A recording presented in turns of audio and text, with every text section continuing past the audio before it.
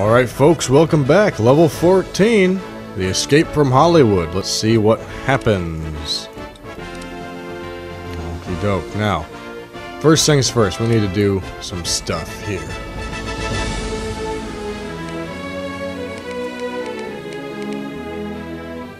This ends up being a very, very fighter-heavy level, so it's going to be useful to have a gunship.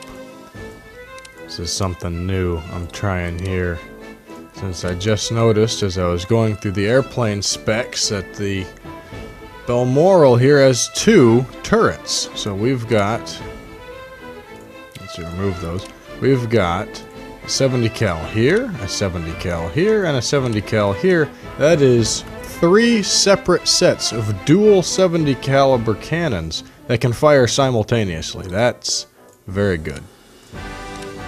On the other hand, the bulk of our enemies in this level are Bloodhawks, so this may end up being a bad move, but we'll see. So let's see, we can fit a Mercury 6, okay, it still fits.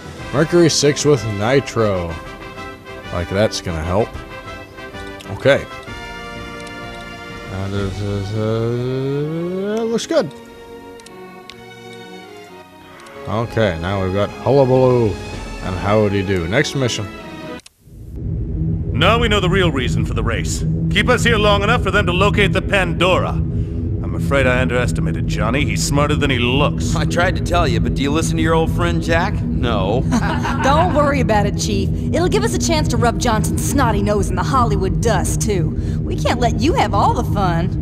Johnny's sending in his big military Zeppelin, the Gemini, to intercept us. Holy cats, look at the size of that thing! The Gemini will probably send fighters ahead to try and soften up the Pandora, so we need to protect her, especially her engines. When the Gemini moves in, we'll give her a dose of her own medicine by taking out some of her engines.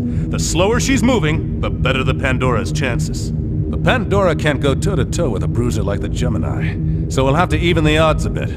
A couple of well-placed rockets into her broadside cannon hatches is sure to set off some ammo magazines. Ah, just like Blake's Zeppelin in Pacifica. That's right. Oh, be careful out there, fellas. I don't know what I would do with myself if anything happened to my old girl. Chin up, Sparks. We'll give them the business, right, gang? Yeah!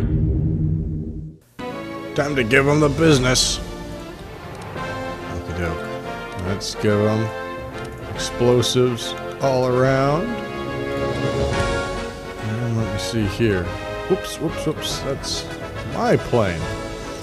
The Red Hot Spender is actually a very well-designed plane. We are going to stick with that one on this. And we're going to give them Howdy Do. There we go. Okie doke. So, armor piercing, completely useless on this mission. We need high explosives to take out those hatches. And in fact, one of these needs to be flak so we can slow down the engines. Okay, this is looking good. I wish this 30 caliber wasn't on here, but honestly they weigh so little it's not really too much of an issue. So let me see here. Wow, that's a lot of 70 caliber cannons. Let's see if this absurd amount of firepower is enough to offset the incredibly slow speed and large surface area of the Balmoral. Let's give it a shot.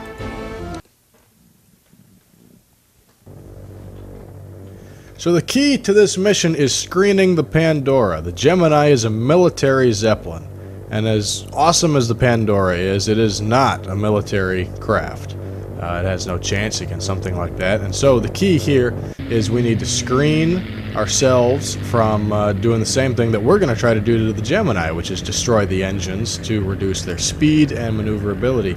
As long as we maintain the maneuvering advantage here, we can engage the Gemini on our own terms. And that may seem silly, but it actually works in this level. As long as the engines are mostly intact on the Pandora, she will maneuver around and put herself into better positions for firing. Here we go. You heard him. Let's break them up and take them down. Keep those Kestrels away from the Pandora's engines. Watch that defensive fire! Sparks, any sign of the Gemini? Over? Negative, sir. Our spotters lost her in the clouds. She's close, though. There's my baby.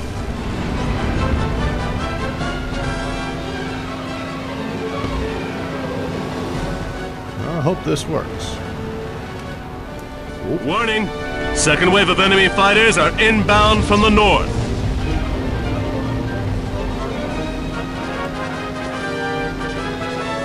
Below you! Bandit at 12 o'clock low! On your right, bogey at 3 o'clock low.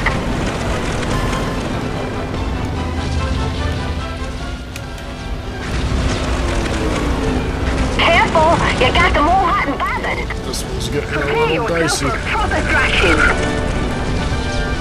Sorry, fellas, I'll have to bail out! This is Big John. Taking hit. Over. Okay, Pandora's still in good shape.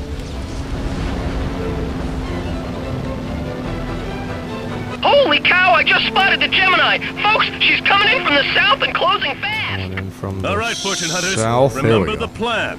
Texan Buck, you run fighter interference. Big John, you and Betty target the Gemini's engines.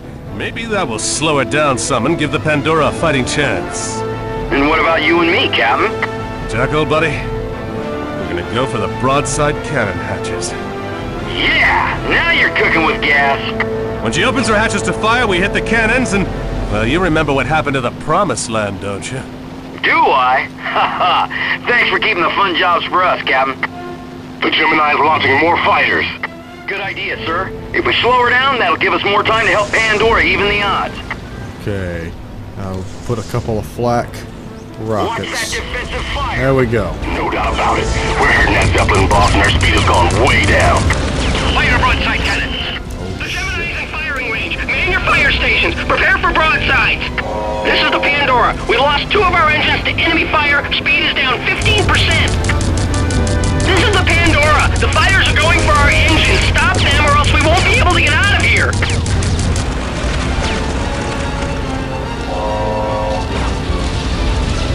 Hey! Someone get this butcher off my back!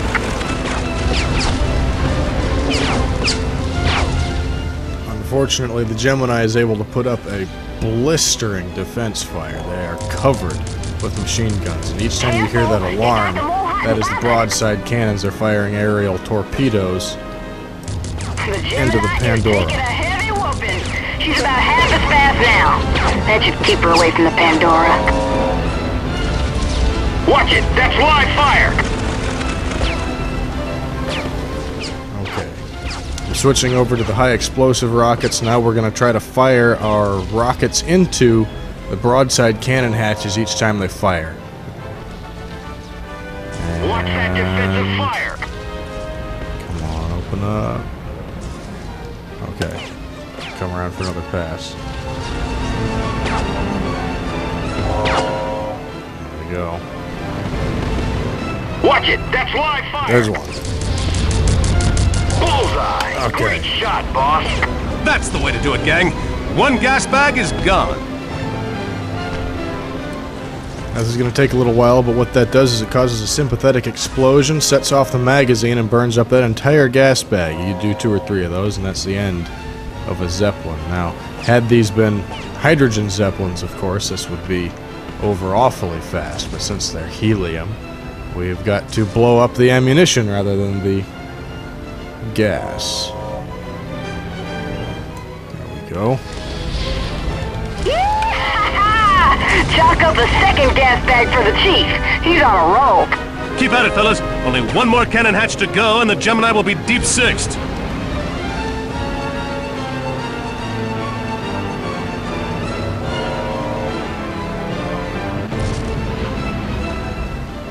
Watch it! That's live fire! Well, the Balmoral seems to be doing alright for itself. Unfortunately, the Pandora does not have aerial torpedoes, so there's not much that we can do. Okay. Hatches are open. The gas bag is burning and that puppy is going down. Adios, Gemini. Mayday! Mayday! This is the Gemini! We are going down! Please send help! Good work, crew. Pandora, you are clear. We are returning to base.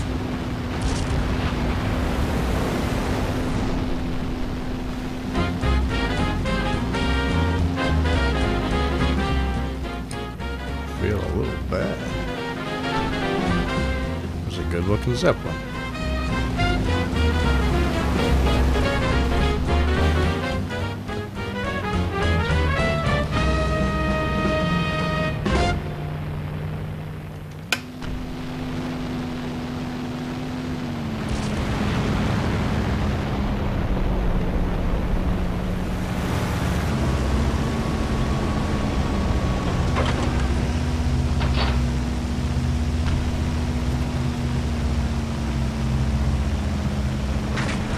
Well, that certainly could have been worse. I'm slowly in the process of selling off all our old planes so that we can put together new variants as we go along here. Okie doke. What do we got? Zachary gets last edit. So the cutting room floor. Okay. Well, defeat huge security zeppelin dispatched by Johnny Johnson to blah blah blah blah blah blah blah blah blah blah over the Pacific. They didn't really say where exactly this was, but since we were off of Los Angeles, I'm gonna guess we were probably over the Channel Islands there, which would have been an interesting locale had they decided to model those islands themselves. Let's see. Citizen volunteers, like Citizens Auxiliary Police, those guys are always fun. A spokesman for Mr. Johnson, so obviously Johnny Johnson has just removed himself entirely from this whole situation. Lana Cooper has started up her own studio, which is nice. No doubt. Yeah, no doubt the Fortune Hunters are going to contribute to the success of her operation there. Let me see. Zachary, get out of Hollywood. Stop. If you show your face in this town again, I will spare no effort or expense to wipe you out. Stop. Your luck cannot hold out forever, you pirate scum. Stop. Signed, Johnny Johnson. Well, so much for that. Now, it seems like Johnny Johnson is forgetting that he actually works for Hughes. Well, we'll see if anything happens there. Anyway, not terribly impressive here. One Bloodhawk. The game does not give you any credit for destroying cannon hatches or taking down entire Zeppelins, so it doesn't look all that impressive, but it is. And once again, no money.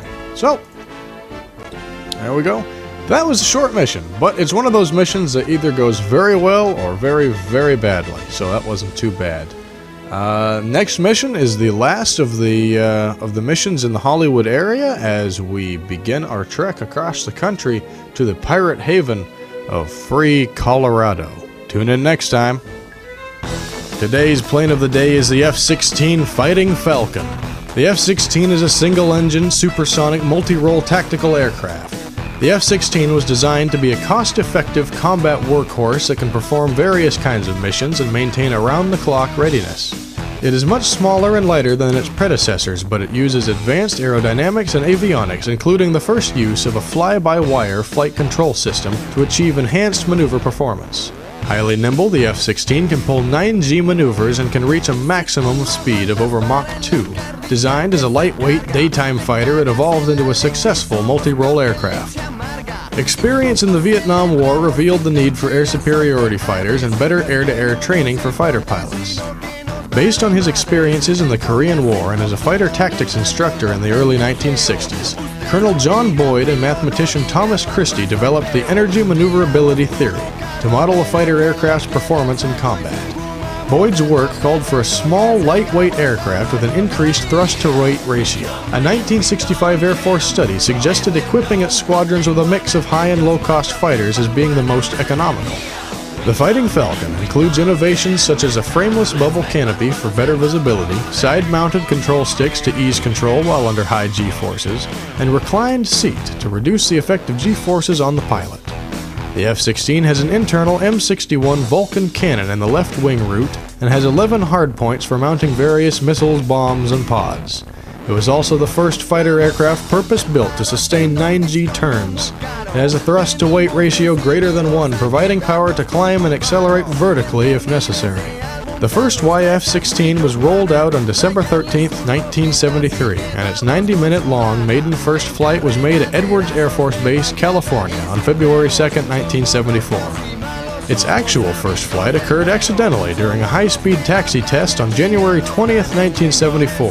While gathering speed, a roll control oscillation caused a fin of the portside wingtip-mounted missile and then the starboard stabilizer to scrape the ground, and the aircraft then began to veer off the runway.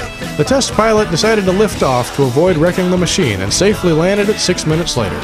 In the 1980s, the multinational Staged Improvement Program was conducted to evolve new capabilities for the F-16, mitigate risks during technology development, and ensure its currency against a changing threat environment.